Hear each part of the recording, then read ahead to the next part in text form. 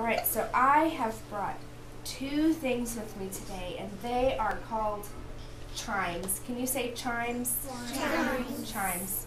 And I've brought two different ones. I brought a small one that makes a high sound, and a long one that makes a low sound. Can you make a high sound with your voice? Go make a high sound.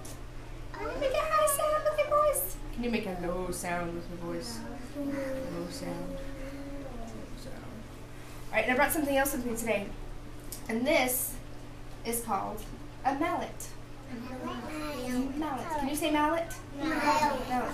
And we use the mallet to play the chimes. Do we use the mallet to hit the carpet?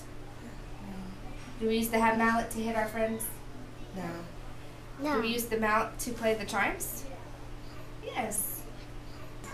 Alright, so do you want to hear what these chimes sound like?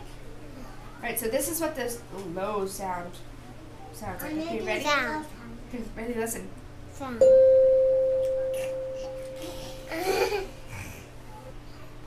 And this is what the high chime sounds like.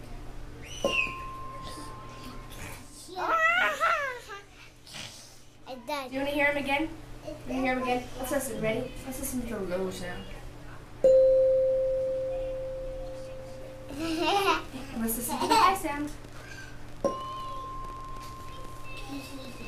Okay, so when you hear this sound, I want you to raise your hands up high. And when you hear this sound, I want you to put your hands down. Alright, ready? So let's listen. Let's listen to see what we're going to do with our hands. Ready? So our hands need to go. Was that the high sound or the low sound? It was the low sound, so we put our hands down low. What about this one? Where do we put our hands with the high sound? What about this one? The high sound, so we keep our hands up high. And low sound, we put our hands down low. Can you make low sounds with your voices? No. All right. Good job, everybody.